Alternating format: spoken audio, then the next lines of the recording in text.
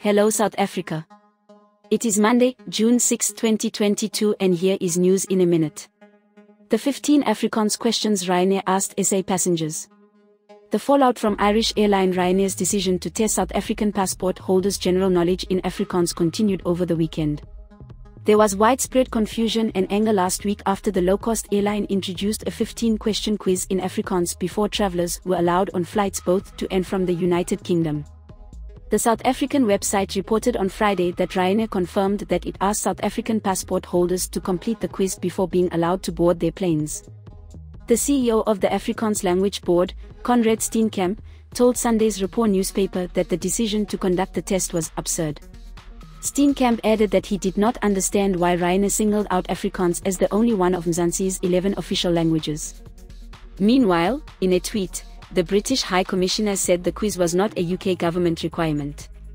A number of South African expats took to various social media groups to relay their frustrations. Please subscribe for more news updates. This is Leah for the South African.